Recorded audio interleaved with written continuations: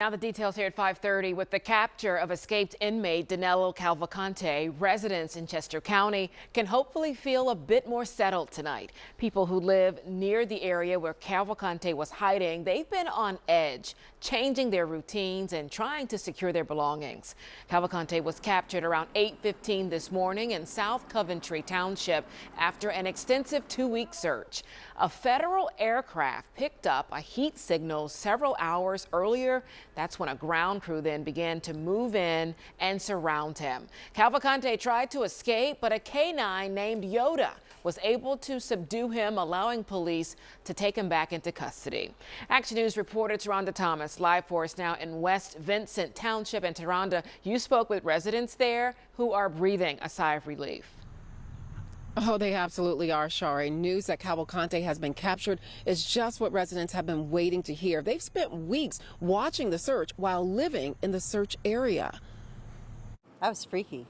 Yeah, really freaky. A search perimeter that stretched for miles. That's pretty much where he probably was. And led right up to Rob and Sarah Black's driveway. They suspected that he'd be coming this way because they were trying to search on the other side and kind of push him this way. Their East Netmeal Township home frighteningly close to the area where the escaped murderer hid out. They found his shoes at our neighbor's house up there. Field right there, in the field. Yeah, so they think he was in the creek over there, you know, hanging out on Sunday night. The worry was real in West Vincent Township, too. Everybody's on edge, reporting everything that they hear, from leaves rustling to dogs barking, which is a normal occurrence, but we don't know. Residents told to shelter in place and lock their doors as police searched every car that came through. Fear made some reluctant to do things as simple as gardening and walking. I walk over here every day, and my wife walks every day, but we haven't been walking.